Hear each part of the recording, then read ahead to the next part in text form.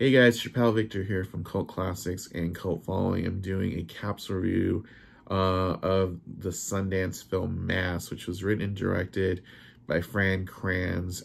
If you've seen Cabin in the Woods, you would know him. He plays Marty, the kind of erstwhile stoner hero from the movie who had, like, you know, the bong that turns into the coffee cup. He was also on the Joss Whedon show Dollhouse, which I really liked, and he was really good in. But this movie is like takes that a completely different way. This movie is actually really deep. It was one of my favorite movies of the whole festival, and it stars Jason Isaacs and and Dowd. Gosh, I can't remember. Birney and Martha Plimpton. Jason Isaacs and Martha Plimpton are a couple, and Birney and Dowd are a couple. And it turns out at some point in the past, Birney and Dowd's son, Hayden, was a mass school shooter and killed 8 people at a high school. Among them was Plimpton and Isaac's son, Evan.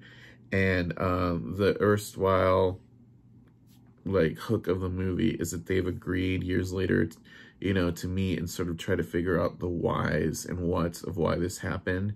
They do so at this Episcopalian church, and that's where the second meaning of the term mass comes in, as, you know, mass is a meeting to come together on a common ground. And the whole movie is sort of just like this long conversation between them, and it's just like a masterclass in acting. I think Plimpton and Isaacs are amazing. This, as is Dowd.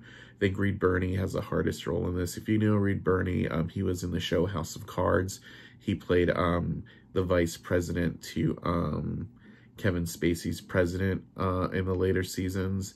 And he was sort of like the show's stand-in for Bernie Sanders on education. But yeah, like, he has, I think, one of the hardest roles here because he's like the least likable character, and he has like the bad guy role. Like, he has to sort of, you know, be this like you know, defender of a shooter who's his son. And even though there's a lot of emotional interplay between Dowd and Plimpton, who are the true stars of this movie, and Isaacs, who has like this just amazingly powerful monologue in the middle, I think he should be recognized as well, because it can't be easy to take on this kind of role, and it was just hard to see. You know, not hard as in like but hard like, oh man, gut-wrenching. And the monologues in this movie are so strong, and just in general, I love this movie.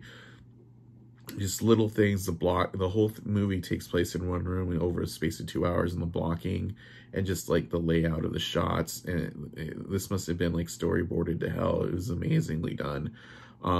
Just amazingly written, amazingly directed, such a great film, and I can't say enough good about it. Please make a way to find this when it comes out. And yeah, just an amazing debut. I think Fran Kranz blew away Joss Whedon as a filmmaker by like 1,000,000% here. So check that out when it comes out. And yeah, that's my capsule review of Mass. If you enjoy this, check out my other reviews on this channel. Find us at cultfollowing.co, and I will talk to you all soon. Subscribe, see more videos here in the middle. Just follow my finger likely. All right, thanks a lot, guys.